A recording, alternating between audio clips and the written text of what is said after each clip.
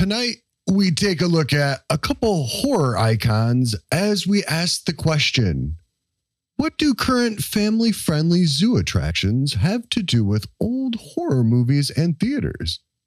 Stay tuned to find out. Welcome to Chaotic Bazaar.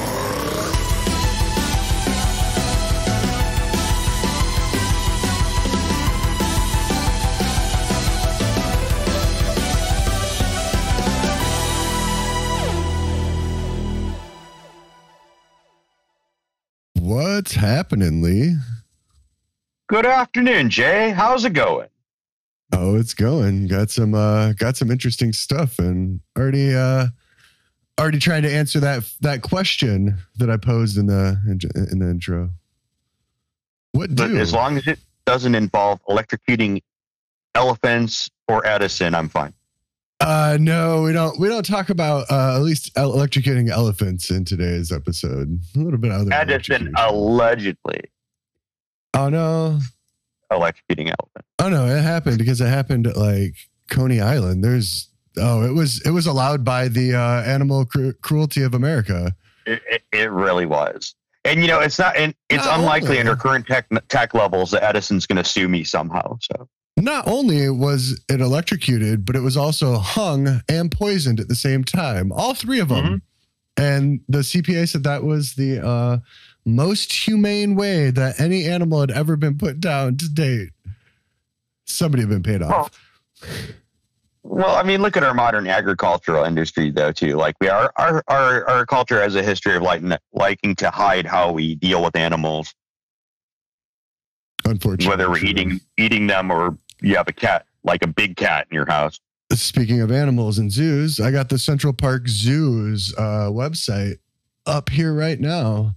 And I'm looking at some kids in a theater with some weird glasses on. It looks like some bubbles and foam in the air, and I don't know what else is going on. But what is this? It's the 4D Theater, an immersive experience featuring the visual drama of a 3D film with a variety of built-in sensory effects. It's quite an adventure, it says. Blah, blah, blah. But what is one of these things? Well, it's a 3D movie essentially combined with some effects, physical effects happening in the theater, right? So they got bubbles, right. They got air blast, they got things that poke you, things that do whatever, all in the spray you with water, whatever.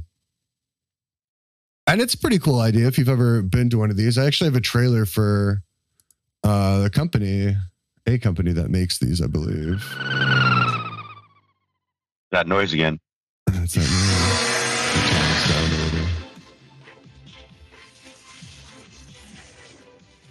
Water, fog, wind, earth, with your powers combined.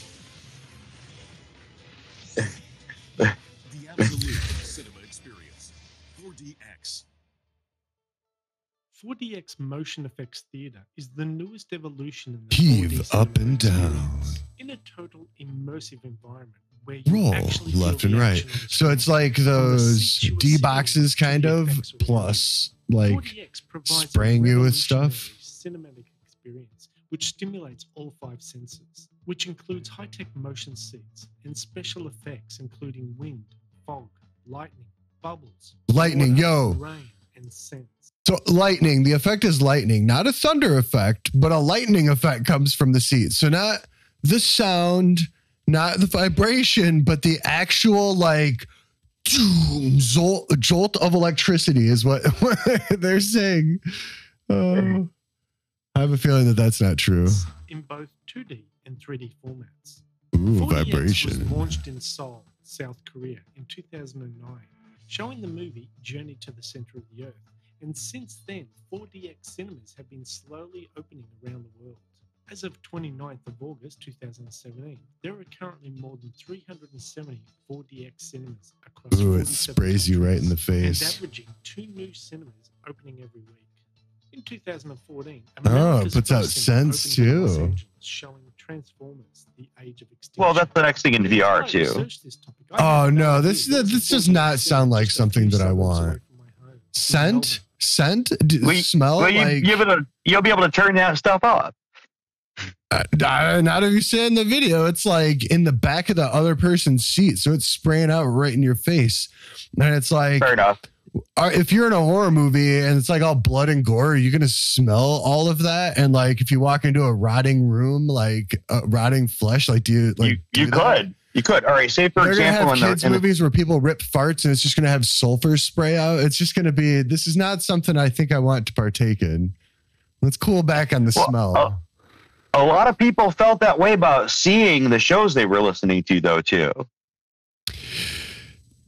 Yeah, I did.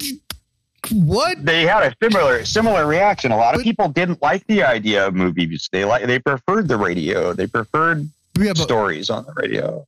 Plays predate both of those, so I would assume that like before that, people had the visual thing. Like there was never a time in history where there was only an audible element until like the time of radio. All before then, you physically had to be there basically for the thing if you wanted to hear or see something. Right. So like only till then. And but smell, I don't think that like ever back in like, Shakespearean days with plays, smell was a thing, but I don't think they were ever like, hey, I got this idea. Let's waft in this smell for this certain scene. I think there's actually a pretty good history of that, even going back to Greek times, but I'd have to double check myself. I thought that was all wafting smells was all invented by the food industry, but I think wafting smells is probably invented in prehistory, but that's just my personal opinion. I think they were trying to get away from smells at that time. Well, it depends what you're trying to get. If you want your neighbors to be scared, you leave their eviscerated carcasses between your house and theirs. I mean, I'm just saying.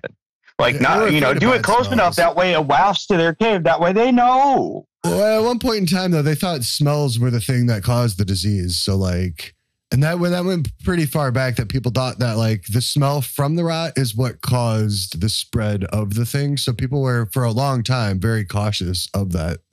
That goes way back. It does go way back and up to the Victorian era, but yeah, I mean, using it as scare tactics, that's another thing for sure that was used. Well, even just a scent, like say for example in horror, the revulsion of rotting meat could be a very effective motivator, or like the coppery smell of blood, for example. If you're looking for like a good environmental scare, those are a couple that would probably be pretty effective.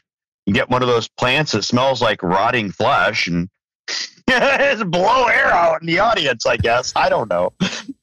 Yeah, I mean, you could also argue that like being stabbed or cut or burnt at a movie while that's going on at the theater adds to the immersion. Smelling something versus being physically stabbed is not the same thing. If it makes you vomit, then I don't know. That's a physical. That's just my word, because that smells to do that to me. Like if they put out certain smells, be like, oh, dude, fuck this, and then I can't handle. How quick does that smell go away? And then you have to handle. Are they going to equip themselves with like the Vegas style HVAC systems that suck all the smoke out in like a matter of like quarter of a second? Or someone could hack it, and you're now trapped in a theater with like out of the control burning like vomit smell or whatever the heck somebody sets up. Yeah, exactly. Australia. Because of the immersive experience, theaters must be specifically designed for and that's the thing. You have to. They are saying that you have to do expect a 4DX a very specific theater. It has to be built to those specifications, basically. There's one in Orlando. Not everyone can see a movie in 4DX. Well, I mean, the zoos. That's where I started at. Zoos have like a small version of these, and I've seen those for years. They're always like dumb things. Like I showed, it's like a little clip from like Ice Age, or like a very specifically made thing that was like taken from IMAX and retooled into more kid-friendly family, whatever thing. Incredibly disorienting if you sit that way. You feel at the mercy of the chair. The smell thing, though, I haven't been in one that had that, but I could just not see that going well. But prove me wrong. Well, I mean, everybody thinks you're going to throw up in VR chairs too, and people threaten it all the time, but it rarely happens. I've almost done it with a headset on, but I could just take the headset off and then start feeling better. The last movie I saw in 3D prior to that was when I was a kid. Oh, them dancing chairs. So I had that thought in my mind when I knew Avatar was coming out in 3D. Yeah, that's kind of, but like, that's not a new thing. This is something that's been going on for a while. And I don't know when exactly it started, but there's one man that's very famous for doing this in the early days of horror film. And that man is William Castle, or William Schloss Jr. And he was born in 1914. So that's going to tell us about how long ago this stuff was going on. What this guy was famous for, though, was selling the films. He had gags that would be installed in theaters. That would be part of the thing. He'd go around getting things installed. But he would also he was kind of like known as a showman. So one of the first big ideas he had with this film was that they were going to put out death certificates. They were going to give you, or life certificates, whatever you want to say, so that if you died during watching this movie, it could be collected on $1,000 a piece. And it was like a legit thing, right? And so genius. It was genius. It was for the film Macabre in 1958. And so it got a lot of hype, right? And it got everyone going, adding to the immersiveness. Already, film is new and on big, and horror is taking over at that time. But he didn't just stop there, right? He went on, and we'll take a look at some of the actual footage of him going over this. Another one, big one, probably perhaps the biggest film that he's known for anyways, is The House on Haunted Hill with Vincent Price. And in this one, they used during the scene where the skeleton comes out of the vat of acid, they use, probably zoom in on here so it makes it easier to read for anyone else. They use a skeleton, a plastic skeleton. I'm pretty sure it was a plastic skeleton on ropes that flew through the theater at the same time. And one of the things that I was always mentioned when you're looking at this is kids would upon realizing this, maybe not the first showing, but the second time, the kids would realize this and take target practice at it with pop and popcorn and whatever else, they could throw at it. Obviously, because kids back in the day were so much better than kids now. Remember that. Remember when they always say that back in my day, kids knew it. No. They were literally causing vandalism in mass in movie theaters standardly. How many kids do you know these days that just go around throwing pop and popcorn everywhere in movie theaters? It's a lot more rare nowadays than it was back then. Those kids were out of control, so don't let them tell you otherwise. So the one that I think is probably the most I'm not even letting anyone get words in there. So the thing I have strong feelings about baby boomers. I'm not contradicting anything you've said. I've watched all the bullshit they taught themselves in the 1950s, and it's pretty much the same bullshit they're saying now. Their parents should have spanked them more. I don't think anybody else needed it.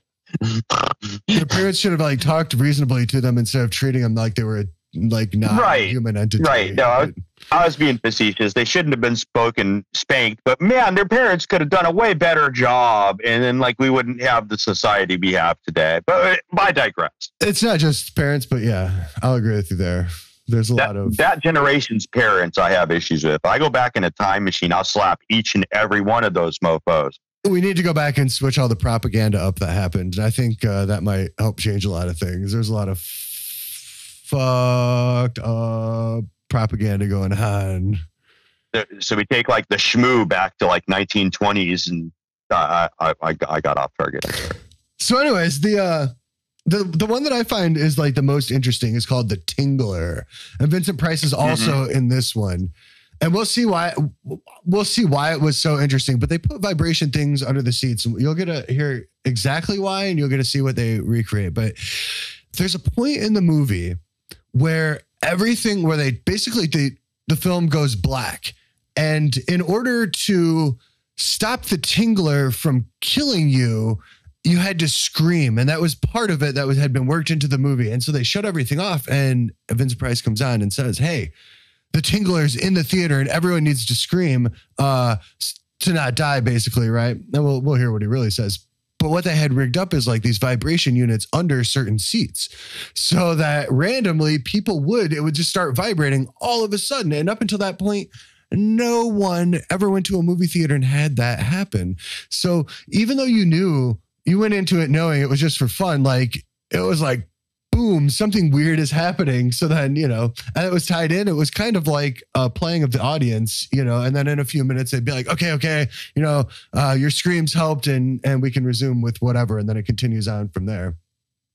I mean, the plot is he's basically a mad scientist using LSD to induce nightmares. I mean, for fuck's sake. Good job, everybody. So some other things he also had was like a coward's corner, where in theaters, if people are too afraid, they'd make you go sit in a corner outside of the theater, in the theater, but outside of the actual movie thing. We need something like that for just normal everyday shows at bars. I'm surprised people actually went along with it, but times must have been different. Another big film is Mr. Sardonicus. And they had some stuff that was with drive-ins. And this one was one that supposedly had, from what I can tell and from what I've seen, it's all bullshit, but like supposedly the audience could vote on the ending kind of. So at one point they could say either Mr. Sardonicus or whoever in the film, they did bad, so we need to punish them, or no, we should let them go free. But no one ever let them go free, so only one ending was ever really aired. Supposedly it was shot. I don't think so, because when you see how it was played back, there's no real place that the film cuts. It just kind of does its thing. An image stays on the screen and then there's no like flicker. It just moves right into the next scene. There's no like, real change. So it looks like it was all just filmed ever as one big thing.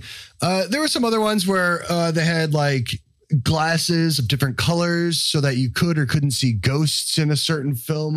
Well, we'll see how some of those are. What better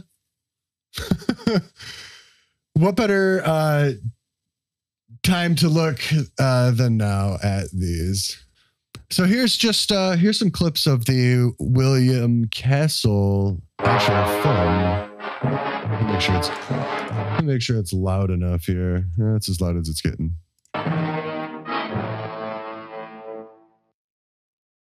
Da, da, da, da.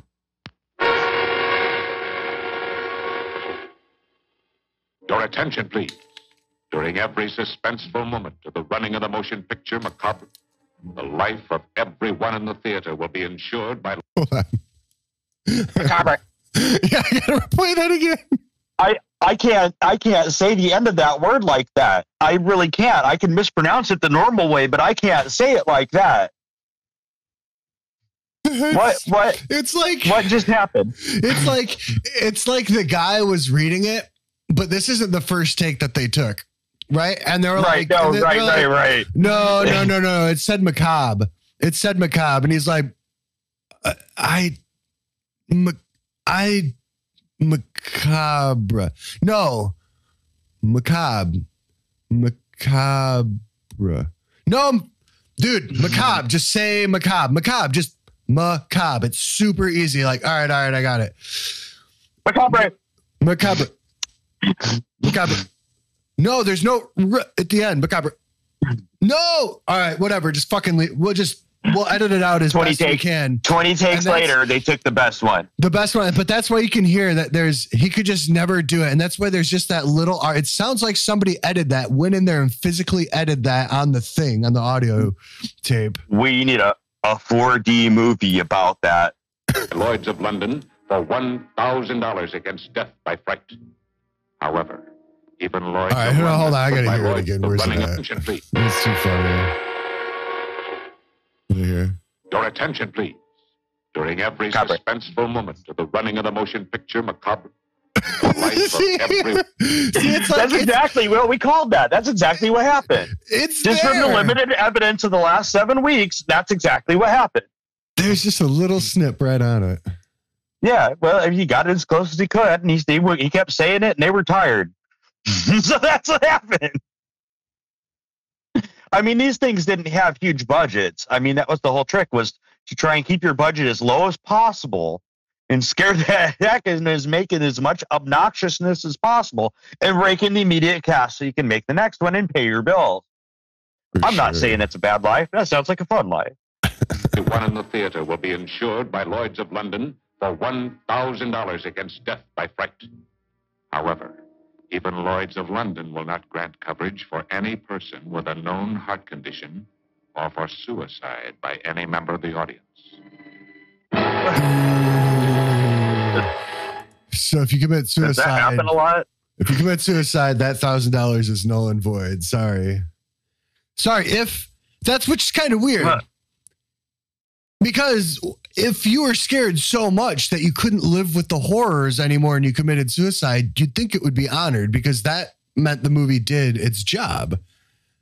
Right. But this is also like back in the day. So like even admitting to the idea of suicide means you're a bad Christian or whatnot. Or Well, that's what I'm saying. No one would have come forward. So they should have just not said that, because who's going to be like, yeah, I committed suicide. Can I have $1,000? Like, wait a minute. Well, he's just playing off of everything else for money, just like every other capitalist of that era. Homicidal. Here is the guarantee in writing. When you go to see my picture, Homicidal, you'll get one of these certificates. Then at the climax of Homicidal, there will be a fright break. If you are too frightened to stay to see the rest of the picture, you can present this certificate at the Coward's Corner and get your full admission price refunded. Oh, and please, don't reveal the ending of Homicidal to your friends, or they will kill you. If they don't, I will. I could imagine the Karens now. I wasn't afraid. I didn't like it. I want my money back.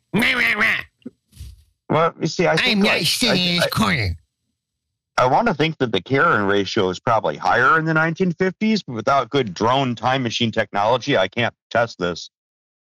Looking at some older documentaries, it seems like there's a lot of things that were stopped, but there's so much stuff that was just let go that was like embraced by the good Christian right-wing people that it's just, it boggles your mind, especially in like, yeah, just especially in entertainment. It's like, oh, why is that okay? Like, oh, some dude made some heated argument one time, convinced a bunch of church people, and then church people got behind it. Maybe they got donations. Who knows what happens? He wasn't playing either. He really got Lloyd's of London to insure his stuff for those gimmicks. So this is a gentleman that talked Lloyd's of London into partnering with him. That's crazy. It was legit, but you know.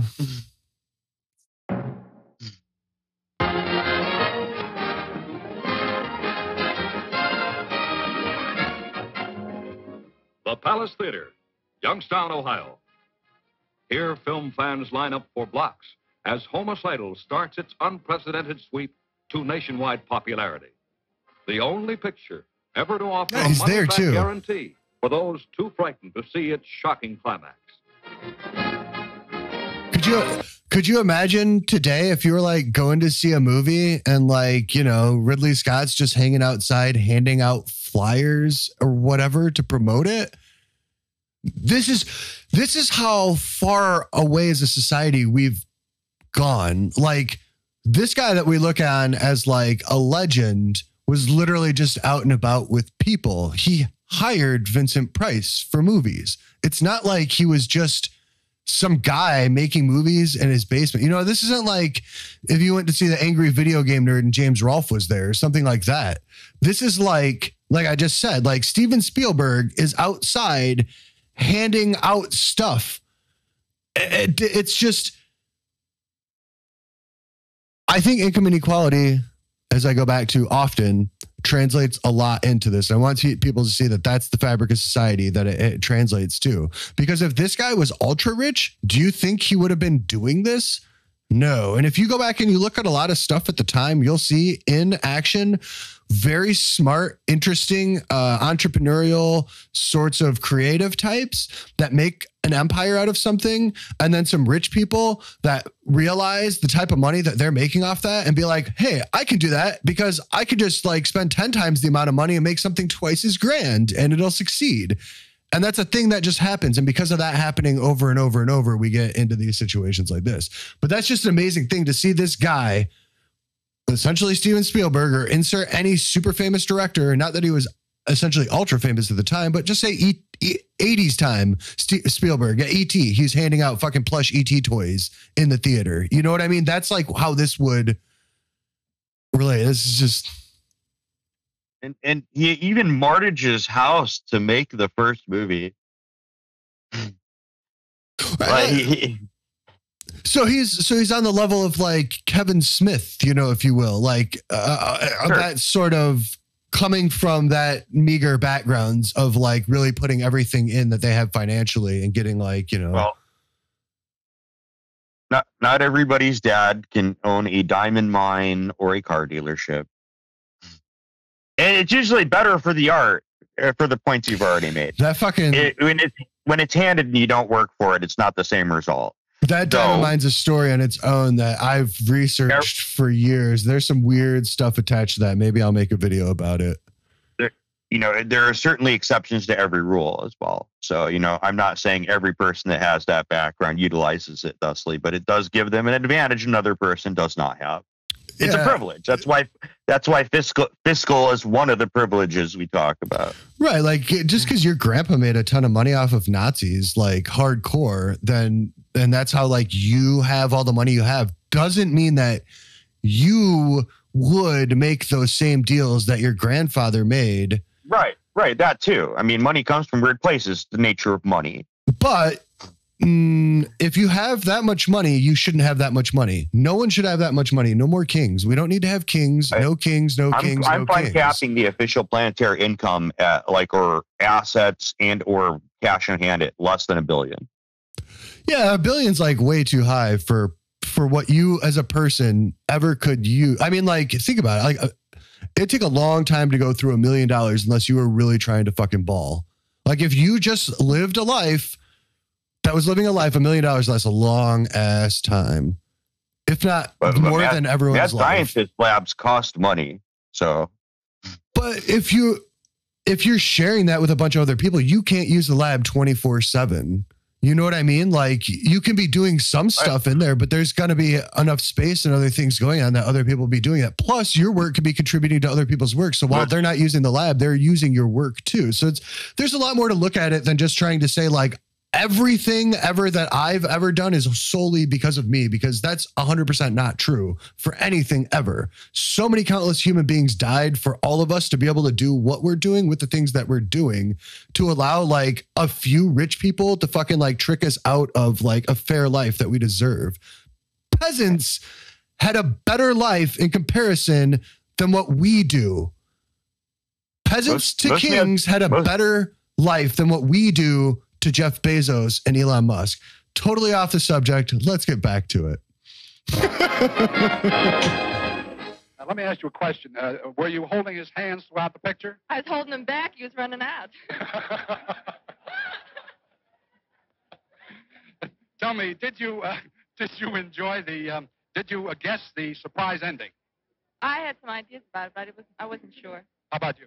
No, I didn't have any idea the way this picture ended. What was the most delightful? He's just out there interviewing people afterwards. Oh, I don't know. I guess the ending sure built up the whole suspense. To me, it was the introduction of Emily as a homicide or homicidal. Oh, do not give Emily is the homicidal. All right. Tell me, will you tell your friends the ending of this picture? Oh no, never. No, I'll let them suffer through it. Oh Mr. Kessel, no. I'd like to congratulate you on a fine piece of production. I think Alfred Hitchcock is going to have to go a long way to try and top something like this. Oh. Thank you very much. That's very nice of you to say. Would you tell your friends the ending of the picture? Look at that. That's the glasses that everyone's wearing now. Yes. We're like back in the 60s where they flip it. Yeah, there we go. Like that, the horn rims and stuff. Everyone's wearing that shit again.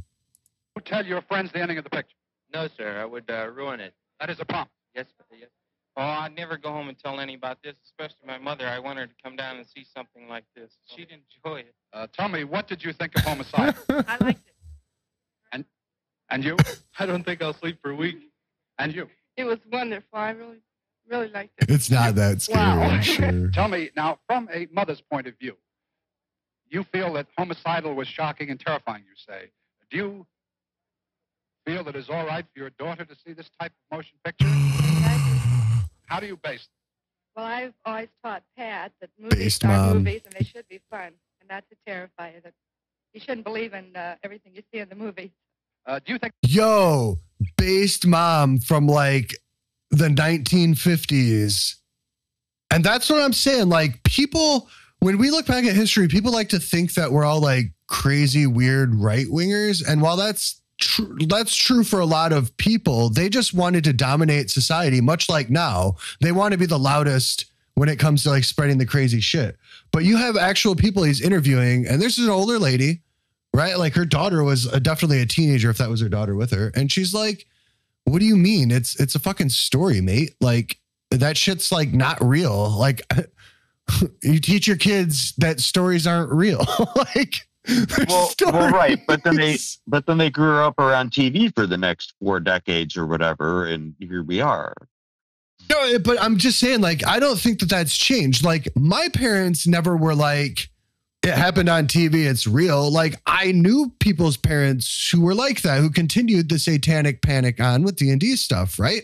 That, like, even in high school, that we're still like, oh, D&D is Satan worshiping. And it's like, what the fuck are you talking about? You know, like, this is like the 90s now or whatever. Late 90s even. So it's just kind of like, what are we doing? You know? And so, like, you look back and you see people like that and you're like, yeah, why weren't those people like the loud voice in society being like, what the fuck are you guys talking about? Just because we're watching like a horror movie or a war movie doesn't mean we're going to go out to do horror or war, you know? Because the unreasonable people are just louder. No, I understand that. And that's my call to the reasonable people to start being louder and to stop letting unreasonable people steal the narrative. Just like that lady. She didn't like that dude. He was like, here's this bullshit narrative. And that's what he was too. He was trying to defeat some of these narratives when you look into them. Cause that was stuff he had to deal with, right? Like, when horror movies had to deal with a lot of that stuff at that time. And so that's why he even hit it with that super right-wing conservative viewpoint. And that lady had to go back and be like, yo, what? That's not the standard. This is the standard. Those people are fucking crazy. I think it's fair to And it wasn't the 70s yet, so people weren't just saying yo mama to shit like that. picture like this to your friend? No. Why not? Well, well, for one thing, if they're going to see it, it spoils it. And for another thing, let them pay their 70 cents and see it and find out for themselves. Like, motherfuckers knew about spoiler alerts way back then. It's not a new thing, all you kids and your spoiler alerts and like not spoiler alerting. How about we just don't do it and we know? That's why you put it on there if you're going to talk about it. Spoiler alert. I'm pretty sure that goes back to prehistory, though. I think all these bad habits go back to just the species itself as opposed to culture on some level. We're just built like. I'm trying to think what's a good way to put it? When that would start happening, because like selfish little monkeys. We're selfish little monkeys. I see that happening on like a micro level when like somebody's telling a story and it's like, ooh, tell the part about this. And it's like, hey, wait, we'll get to that part, you know? Don't spoil it for everyone else. Like, I guess I can see how that could do it. But before that, with like gossip, I mean, that's just kind of how it spreads. People take the juiciest part of whatever they're trying to share, and then the story from caves to now. I mean, I'm sure theft was an issue. Even theft is an issue even outside of different systems of trade. I mean, we got some bad habits as a species, and that just affects all our culture too. Well, theft, and people take advantage of that and make money off it. Well, I mean, but unnecessary theft. It's different when you're surviving. It's different when you're taking stuff to be a dick and being selfish, I think. So, I mean, I guess you could make the argument that maybe all survival is being selfish. But we're not getting into philosophy right now. It's fine. No, I agree with you there, the minimum amount. But there's a minimum amount of selfishness required to survive, but anything beyond that. Right. But I'm saying we're well beyond that as a species. Yeah. But I wouldn't consider that minimal, that absolute minimal amount, selfish. But I just don't think, I think people move that goalpost of what they think is minimal as like way further than what really is minimal. It's the human entitlement part, which will end up conquering other alien species with our cat flags or whatever. The Karen conquerors. Thank you very much. Karen Planet 4, sending the cats. They're going to go talk to the manager. You're assimilated. A unique way whereby a motion picture audience can actually decide the climax of a picture. I have found such a way. My latest picture, Mr. Sardonicus, they did a joke about this one in Futurama. No audience has ever had before. The power even this is just so ironic and funny. Of a character on the screen. The power to punish. It's a meta gag, man. In ancient Rome, yes, it is. Spectators could decree life or death to a gladiator by indicating thumbs up or thumbs down. Or flashing your car lights in the drive-in. The mobs could condemn a man by merely shouting, "To the guillotine." In the early West, vigilantes took the law into their own hands. Today, for the first time, the awful power to punish will be yours. After you see the evil events that made Mr. Sardonicus what he was, you will decide what should be done to him. Mr. Sardonicus, in spite of all his cruelties, some people will think he deserves mercy. Others will feel that no punishment could be too severe. When you come to see Mr. Sardonicus, you will receive a ballad like this. At a certain point in the picture, you will vote thumbs up or thumbs down. His punishment. Look, people were so dumb. They thought that by putting a picture facing the movie projector screen, that somehow the magic people inside would change the film based on what they saw without being able to see you. Maybe it was double-sided and they hoped the people in the projector, when the projector booth, were going to change it.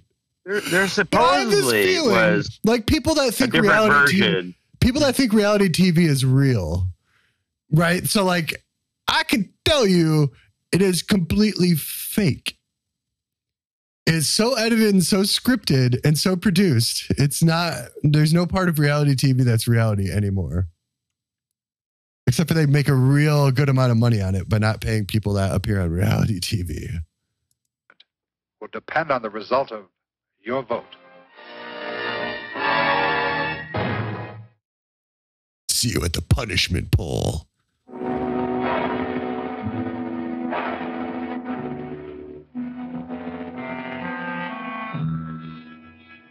A gruesome twosome, much unlike a gleesome threesome. Let me show you a few of my latest listings. Now, here's a lovely piece of unimproved property. A small plot in a quiet neighborhood. Oh, his and hers. Nice. Just waiting for the right couple. Maybe you. This costs more money, of course, but it's guaranteed to last a lifetime. Of course. And then some. Now, if you're not afraid of something a little out of the ordinary, and you're in the market for an old, dark house, especially designed by Charles Adams, I've got just the thing for you.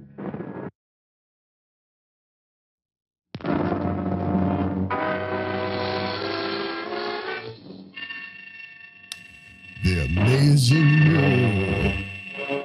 Emergo.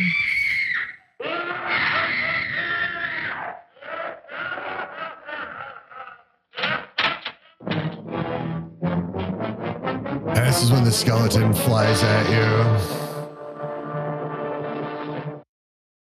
The last one that I wanted to show here is the Tingler. I'm William Castle, and I feel obligated to warn you about the next attraction you will see at this theater. The picture is The Tingler, which I directed. And for the first time in motion picture history, members of the audience, including you, will actually play a part in the picture. You will feel some of the physical reactions, the shocking sensations experienced by the actors on the screen. I guarantee that the Tingler has more shots per minute than my last film, The House on Haunted Hill. But don't be alarmed. You can protect yourself.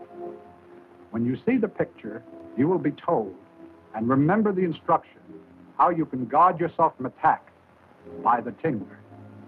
And now may I show you a few scenes from the Tingler?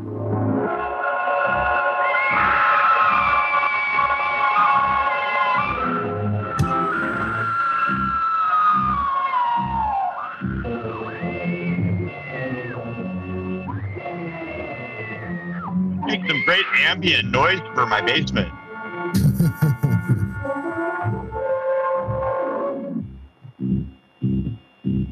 Oh, there he is.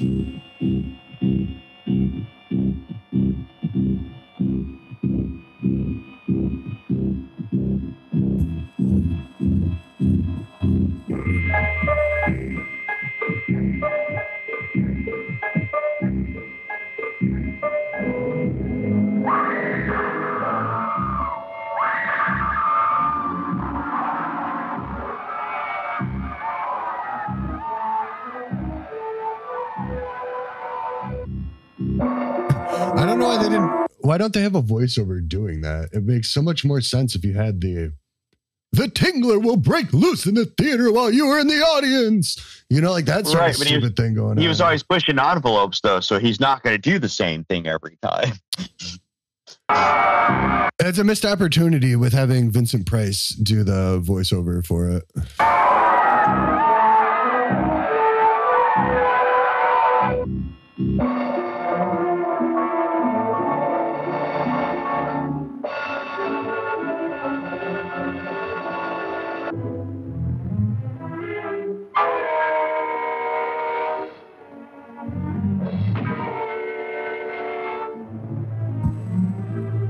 The problem with that scene was that she didn't scream.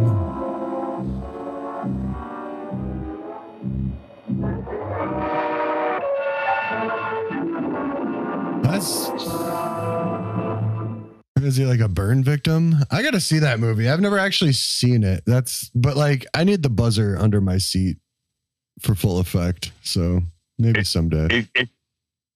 Maybe they should play him in the VR rides at the malls, because then you could add the buzzer to the appropriate moment during the movie. I mean, it'd be pretty easy to clip it. Yeah, the other problem with that is like, you know, the buzzer is going to happen to, I don't know. We need here's what I'm saying. We need somebody else to take up the reins of William Castle and to start employing things like this. We don't need this stupid over the top 4DX theater. We need somebody to actually do it artistically, to put care and love into it, not just like some faceless corporation with money doing it. We need, you know, well, I know it's going to take some money, but a lot of the most innovative like devices like that outside of the main ones being produced for theaters right now for that X generation experience, like are little guys for the most part, small companies.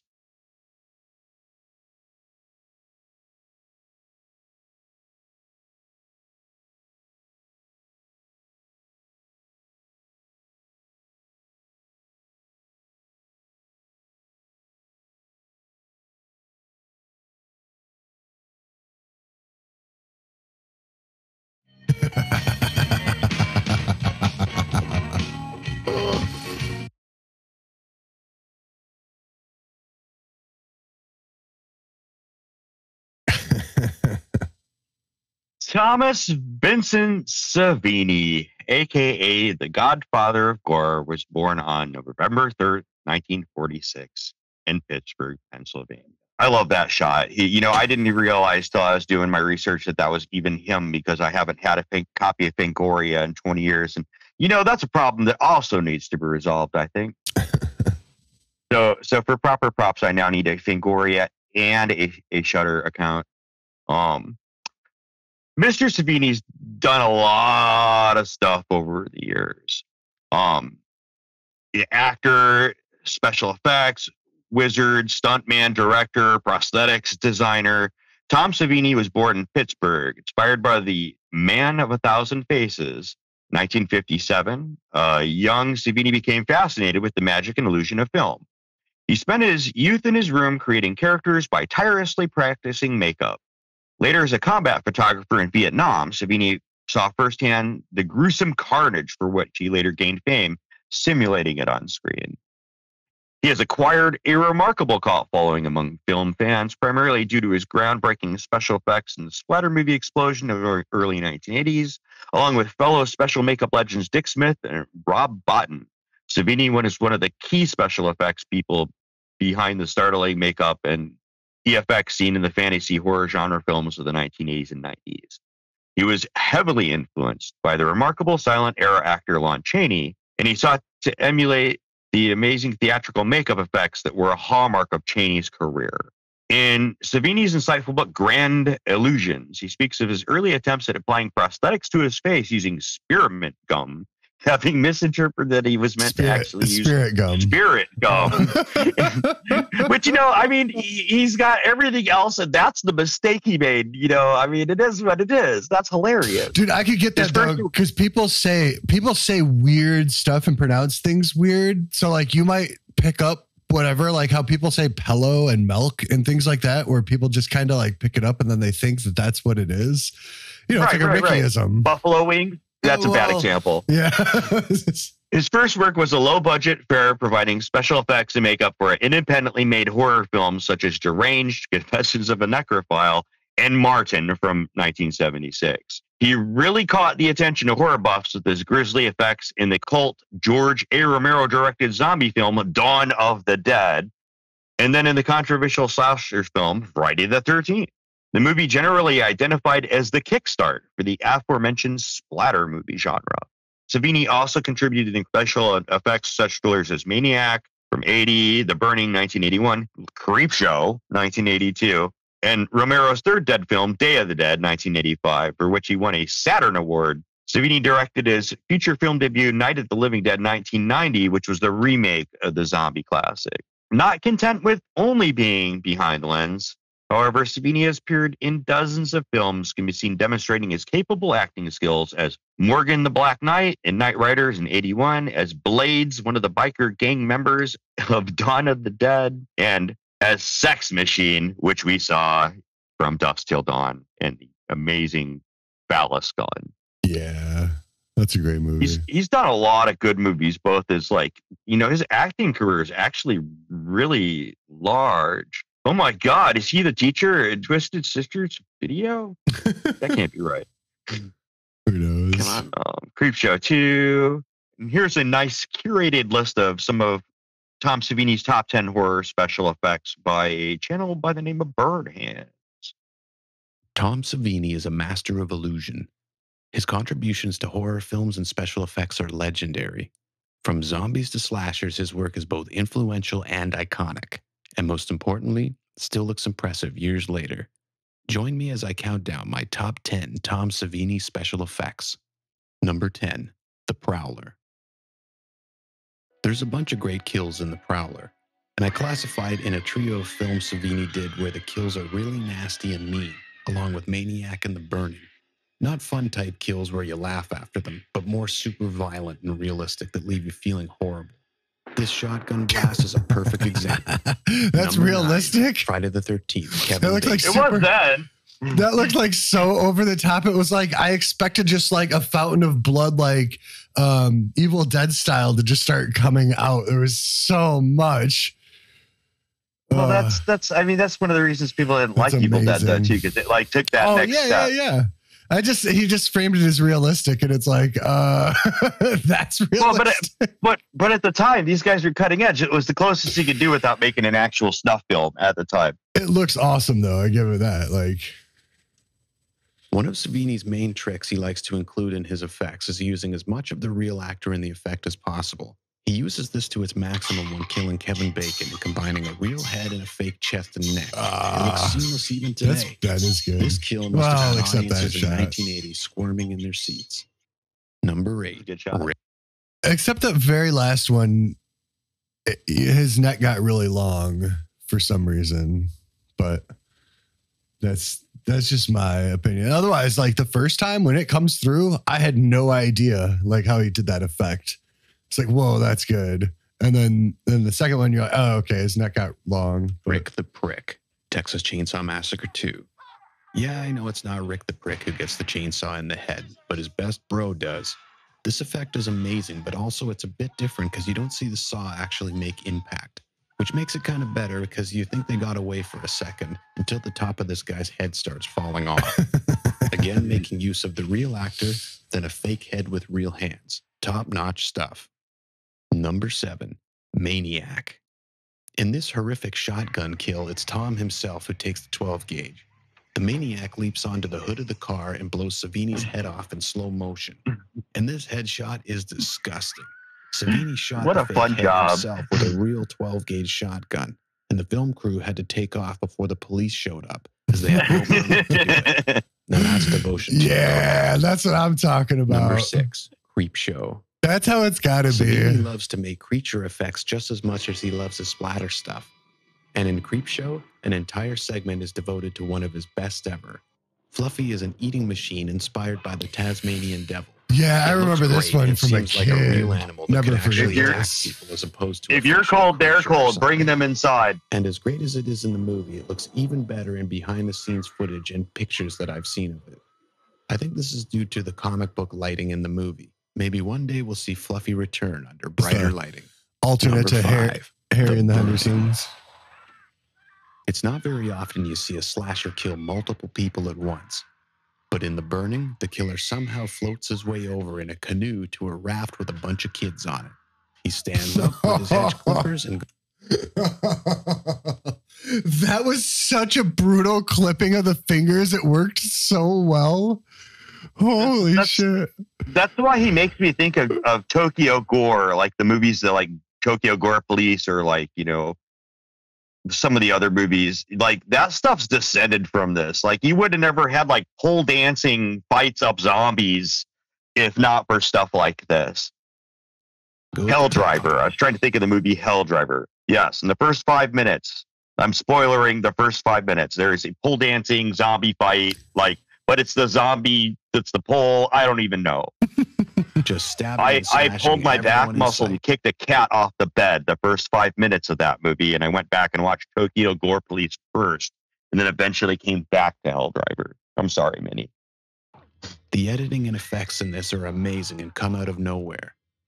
This fairly dull movie would be forgotten by now if not for this memorable scene. Number 3, Friday the 13th, the final chapter, Jason's death. This effect has many elements to make it great. First, the action slows down for a second while Tommy Jarvis tricks Jason, and then Trish grabs the machete and takes a swing at his face but hits the mask instead. This is when we get a glimpse of the deformed face, which is a masterpiece of makeup on its own. But then he gets hit in the side of his head with the machete and falls to his knees, and then face first to the ground, pushing the machete even more into the face and head. Amazing. The impact hit is a reverse shot, then to the actor with a machete in his face reacting, then a life-size full-body puppet for the head being sliced. Considering at the time people were going to the movie with the promise of Jason getting killed permanently, this did not disappoint anyone, That's a and it's good shocking shot. that the censors let them show as much of it as they did. Number 2. It's too bad that they had to kill Sloth like that, though. I mean, Sloth was arguably the Goonie with the most heart. He was just a little misunderstood, and I don't know. Day Do of him the like Dead. that. Day of the Dead is Savini's best work by far, and the entire movie is flawless in the effects department. But most of the effects are basically perfected versions of things we've seen before. But the 2 zombies that are being experimented on by Logan are showstoppers. One has his whole head scraped away except for the brain, but still has a fully intact body that you can see moving. And the other has the stomach fully removed. And when he sits up, all the guts spill out of it all over the floor. That's so This awesome. is disgusting and amazing at the same time. It's done by having some of the actor inside the table, but enough of his real body on top that he can move around. I realize there are many more great effects in this movie, but I felt that these were the most original. They've never been done before this, and they've never been done after. They're flawless the first time out. Number 1, They're pretty Friday the fantastic. 13th, Jason. Now, I know some people will disagree with this, but hear me out. Tom Savini, in my opinion, is directly responsible for this movie turning into the most successful horror franchise of all time. Nowhere in the original script is Jason described as being deformed. His appearance is truly frightening, and you only kind of see it earlier in the film. So when he comes up from the water at the end and pulls Alice under, you're seeing Tom Savini's creation, not the director's. In my opinion, if you're judging a special effect on the actual effect that it has on the audience, then this is by far his greatest achievement. Even Savini has said that they would be waiting outside the screenings of the movie, and they'd hear the crowd scream at the top of their lungs when Jason came out of the water. Giving that extra layer to the character of Jason helped this movie and the character become a worldwide phenomenon and cultural icon that is still huge today. And you can't get bigger than creating an icon. He has a school. So he decided to create a school in his hometown, or not a school, a program at his college in his hometown of Pittsburgh. And he has a pretty successful program he's been running for a while. I believe we have a trailer of it. Yeah, I'm on the website right now, flicking through it. Looks like there's like a bunch of different options. Well, I'd expect there's different parts of special effects we go into now, as opposed to having to do them all yourself. Here's the video. Not dissing doing them all yourself. It kind of takes back to whenever I started special effects. It was the only thing that I was really ever serious about. And knowing that this school gave a degree really helped me with my decision. Well, the thing that really made me want to come here was the work that came out of it. Not only was there amazing sculptures and molds and everything like that, but the fashion and performance pieces for the cirque and the bridal even was spectacular. And it wasn't just two things that you learn in the movie makeup industry. It was a diverse range of almost everything. When you look online, like you can see photos of the school, but nothing compares to when you come and actually see it in real life. I think the way they have the building set up, it promotes creativity instead of being like a normal plain classroom. You get creative juices flowing with like all this cool stuff around you. The projects here are the coolest projects. One is just work on any kind of movie, monster or film character and sculpt it. I actually think our students get spoiled sometimes because, they have this giant special effects lab down the street. This is a film studio. This is like the old days of MGM or Paramount. They're making movies here. They need makeup artists. That's awesome. Here is a film program, and there's an assembly line of makeup artists in the makeup effects program. What I like to see sometimes is when a film student's like, I have this idea, and they've kind of become friends with the Savini student who says, well, I'd like to build that. And then it just happens. And the support levels are phenomenal. That goes across the board for all of Douglas. ZBrush is where we're going as far as design. It's a 3D object that you're working with in a 2D space. The amount of time that you're going to spend in ZBrush as opposed to working in clay, like there's really no comparison. It's so fast. You can go through so many different designs. And these labs are open. They can come in and build stuff all they want. Everything we do here is completely hands-on.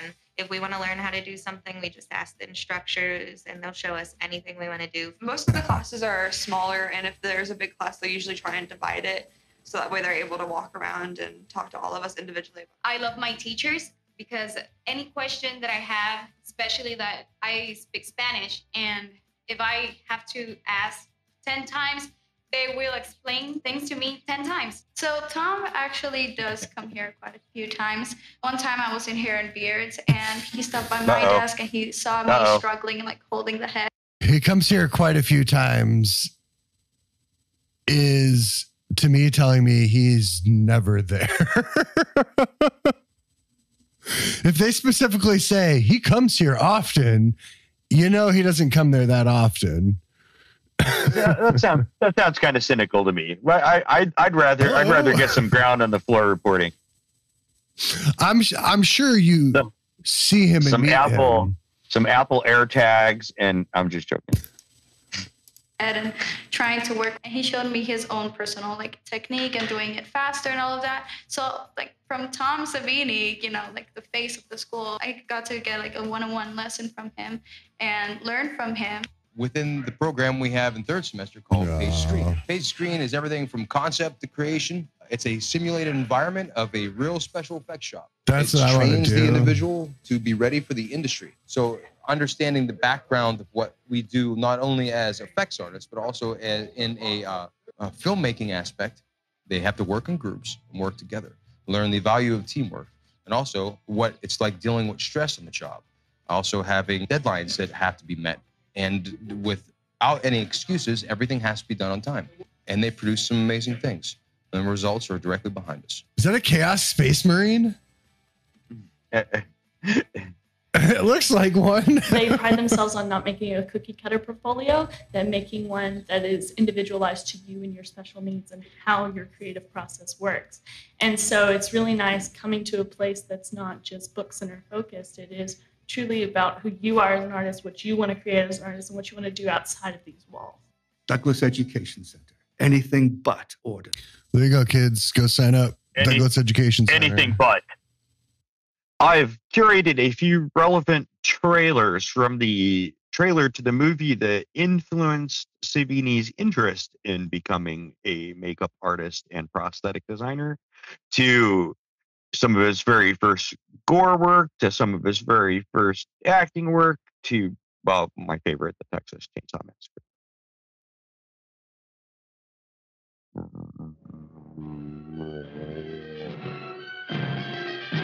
Yes, Lon Chaney was all of these. The Hunchback of Notre Dame, the Miracle Man, the Phantom of the Opera. The world, fascinated and thrilled, called him the Man of a Thousand Faces. But what was the secret Lon Chaney hid behind his thousand faces? What was the mystery in his life? What a good line. Now, for the first time, the true story, torn from his heart, comes to the screen. Starring James Cagney, magnificent as the fabulous Lon Chaney, master of the grotesque, the weird, the strange. And Academy Award-winning Dorothy Malone and lovely Jane Greer as the two women who made his life more astounding, more touching than any of his unforgettable roles. I'll come to see you every week. Every week. I promise you. And that was the last time he saw him. Damn you! Damn you! Damn you! Who are you? Damn you all to hell! I've come to collect my wife.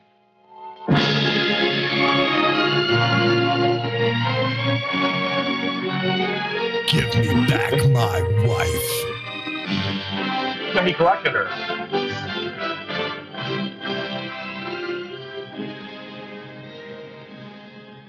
Yeah, I'm glad like that music doesn't happen when drama happens now. Maybe that's part of the problem with the world. Maybe if there was more epic, like classical style movie music when drama happens, we can just make that happen technologically through augmented reality, maybe. Costs a lot of money. I'll tell you that. Costs a lot of money because you need all those people there to record whatever you're going to record. Am I supposed to intro the next thing? Okay, that's fine. Like I was waiting for like a third person to show up and tell me what to do for a half a second there. Like we're waiting on The second one would it's basically a variation on the Monkey's Paw, the Death Dream trailer. Death's Dream. I've never seen this one. I'm gonna have to traumatize my partner. Dead of Night. The story of one night in a small town that changed the lives of many and ended the lives of some.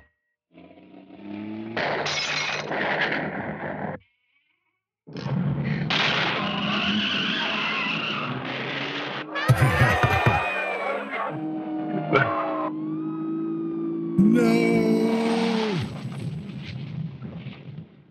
As night fell, something evil descended upon the town. Something corrupt, unspeakable. Behind their drawn curtains, they waited as fear walked in the dead of night.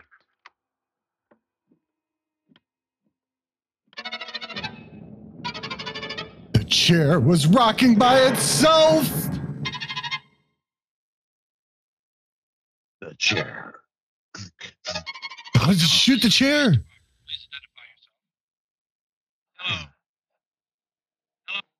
Don't know who I am. What a twist.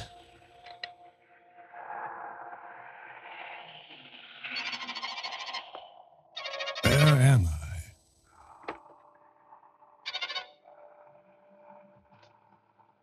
Hey, soldier, where you headed? Oh, I'm a soldier. Come on, Okay. hop aboard.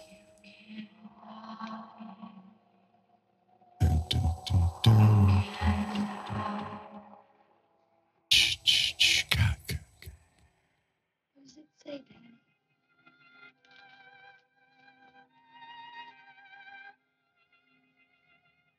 Sandy. Oh, God. Oh. He's home. I didn't know Andy was home.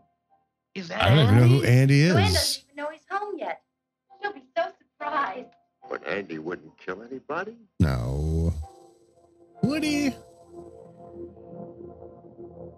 I mean, it is Andy we're talking about after all. Right, you gotta watch out for Andy.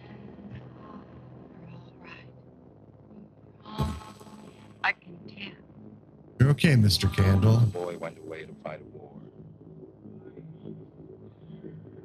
A man came back. Did he have the puzzle box? Something unspeakable. Hellraiser. Dead of Night. Hellraiser 18, Dead of Night. Dead of Night. Starring Academy Award winners John Marley. Bob Marley's younger brother. Okay. I mean, like, that I don't recognize him, but okay. Oh, Richard Backus is Andy, of course. Introducing, that's why I didn't know who he was. Had a budget of $300,000. We could make a dozen of those for $300,000. The importance of the first 5 minutes of Dead of Night. I don't know. That's 300,000 back then. That's like $1 million now, isn't it? Yeah. That's the dream, but somehow that was Dead of Night, aka Death's Dream, aka there's something about Andy.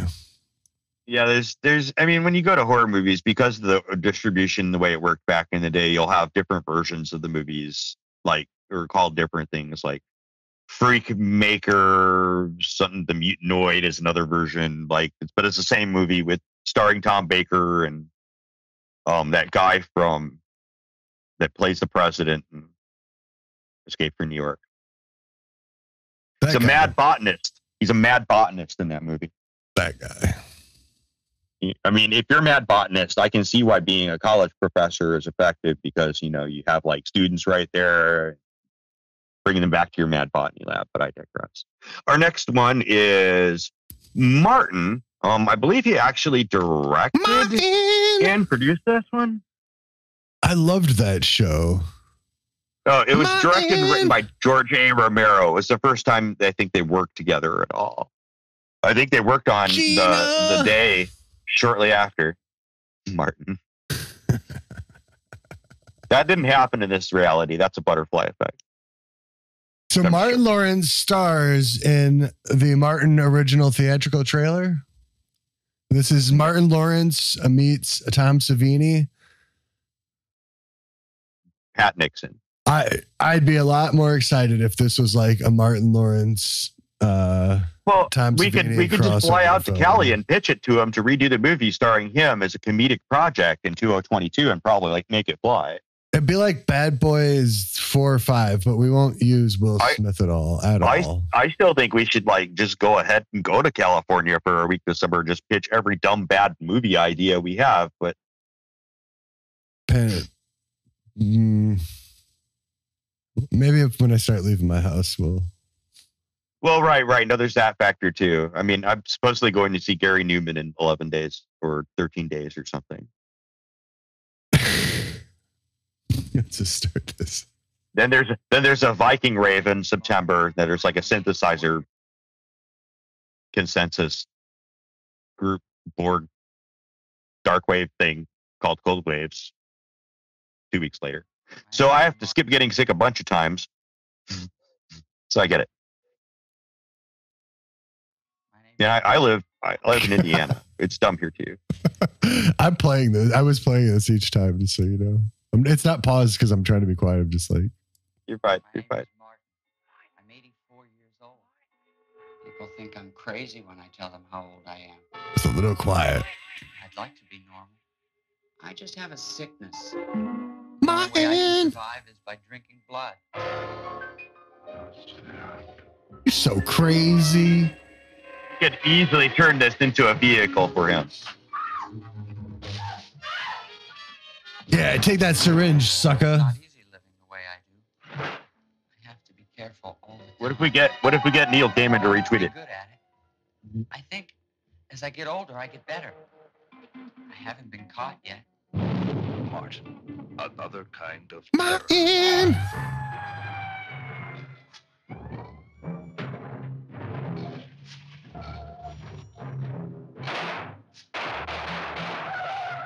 See, people don't understand what's wrong. They think that I'm a monster. They think I'm a vampire. He sounds like Dave from Kids in the Hall. He does. What if, all right, so what if we remade this movie, but we have Martin Lawrence play Martin, but then he's voiced by Dave from Kids in the Hall. Yes. Oh like my God, overdubbed. you can make that work. No, for real. But then Martin voices somebody else too. That's got to be all part of it. And then you have to vote on the ending. Yeah, no, for real. And we can actually make that happen because I've seen people do that nowadays. Like James Rolfe did Angry Video Game Nerd, where you clicked on a thing on the YouTube video and it took you to either A or B for the ending. Right. Oh, it's much easier now. There are lots of ways you can do it. Martin! People don't realize those things I see in the movies are not real. I don't have a whole lot of women. Gina? Nice to watch them. I watch them a lot all the time. I have to. No, that's not good. To be sure that nothing goes wrong. I follow them. I plan. I'm very careful. It's like that Police song or Sting song. Put them to sleep. Every breath you take, I'll be watching you. Assuming he's a vampire that can breathe, depending on the mythology. What's he shooting him up with? Martin! What's he shooting him up with? Like everyone else. Probably just ketamine. Do things that I don't Just necessarily ketamine. like. Window cleaner. Stay alive. I do need blood. We all need blood, don't we? Martin! From the director of Night of the Living Dead. Martin!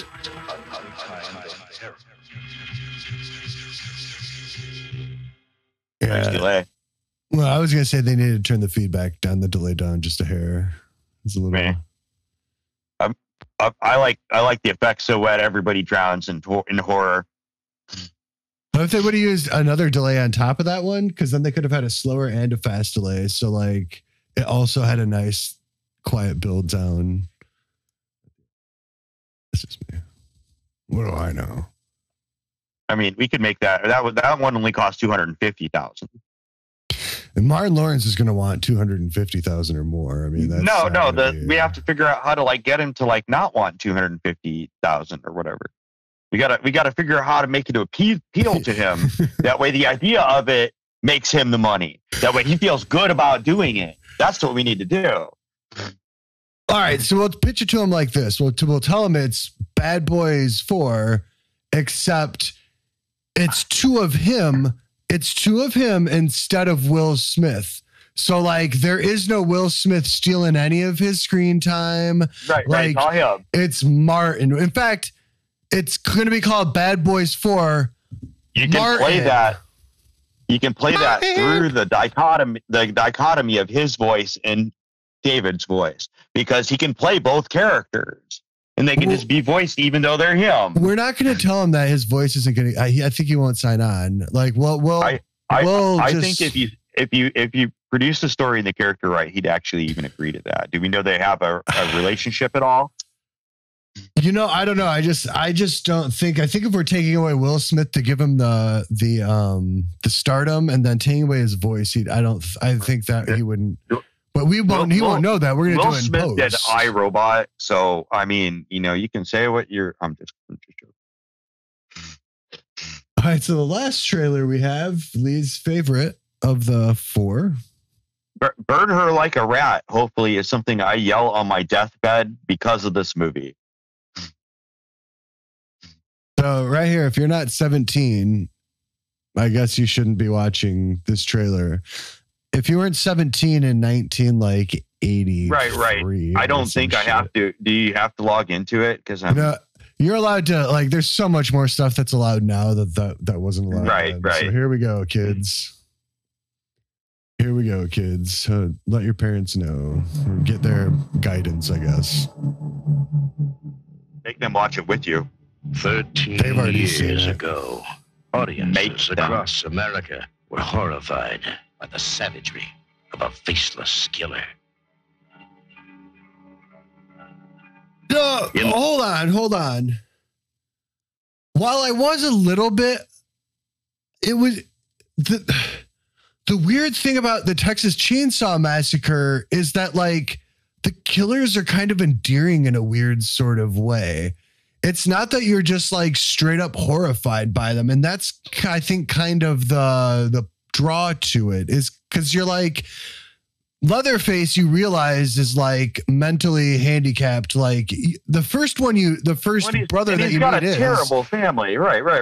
Right. But the first one you meet is still oh, well, this guy seems like he can kind of function. He's just a weirdo. And then you meet Leatherface and you're oh, this dude's he has these lovable qualities, these lovable family qualities, but he also is just not sane, not close like the other guy. He has no reason of how the reality and whatever works.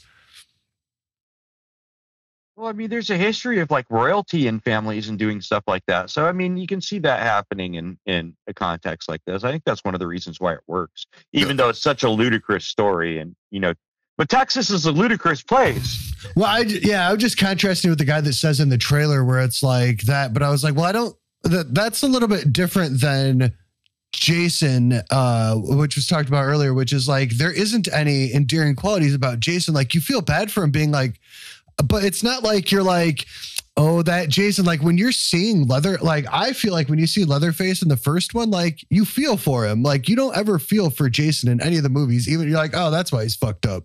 But you're not oh, I feel bad for him, because they don't really do that portrayal. But there's this human element, I don't know, to me with Leatherface that gives that. And with the whole family. Yeah, I guess you're right.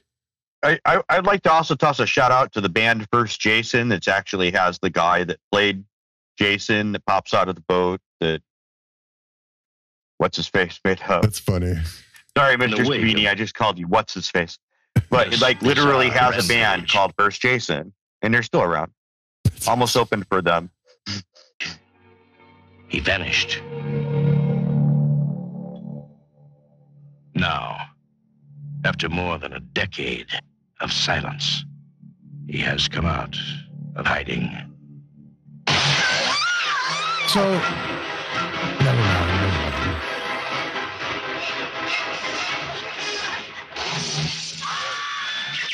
Texas Chainsaw Massacre 2. The Buzz is back. Directed by Toby Hooper. Yay! The Buzz is back. What the hell does that mean? I don't. Buzz meant something different in the 80s. It meant a lot of excitement. No, I mean, I'm not saying it doesn't mean the same thing now, but it's a different excitement. That's it. Yeah, that's funny. That is funny. We're buzzing about buzzes in 2022. Yeah, I'm gonna watch that movie again this week. It's probably. amazing. It's I mean, it's not make out with the skinless girl on the mattress sort of Hellraiser sort of stuff, but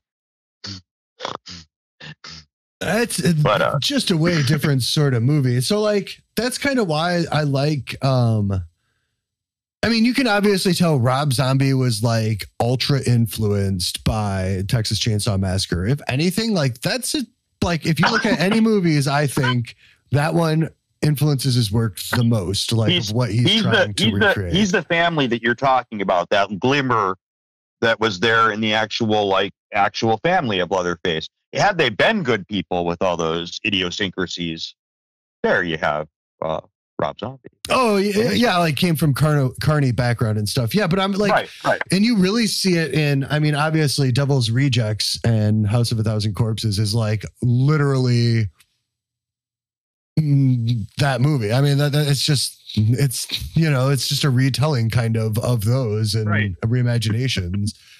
And that's his best work, in my opinion.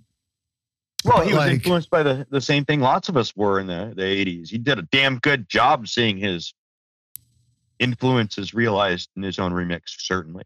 Yeah, but that's where I think the strength of Texas Chainsaw Massacre is. Like, there's a lot of weaknesses to it. Like, the first one is what I'm referring to. But, like, I think that the, like, human level of love for, like, the bad guys is such, like, a thing that elevates so many good films, you know, like when you can really identify and you actually kind of feel for the bad guy, even though, like, you shouldn't, and you don't really, like, you don't, not with their goals, but you, like, you know, feel with them along the way.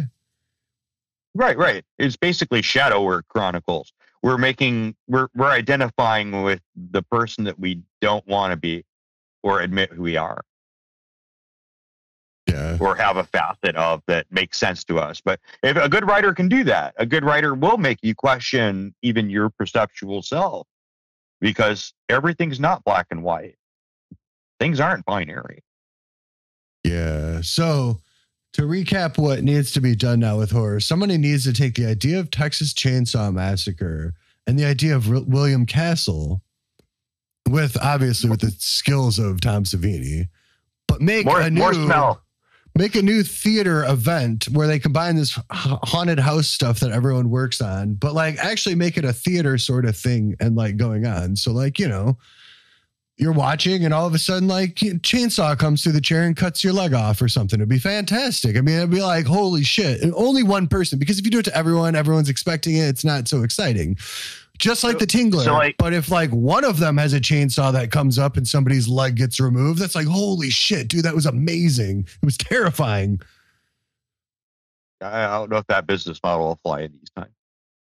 It should. There may not be a happy ending to. We're getting there. It's going to be reality TV. It's going to end up being a punishment. So they're going to combine that with like Saw. So it's going to be like, okay, augmented reality TV. We have this horror movie that we made for these death row inmates, and they all have to sit in here. They've signed off, and half of them are going to get killed, but they don't know which ones, and they get to pick the seats, and they don't know what's going to happen in the movie, and the half are going to get killed in these weird ways, all from the 4D experience of the movie that they're watching, and so that you get to watch the people watching the movie and the death. So it's like, what's that, Running Man? But like, that's where we're at right now. Well, here's the double capitalization on that. Like, people could subscribe to the game.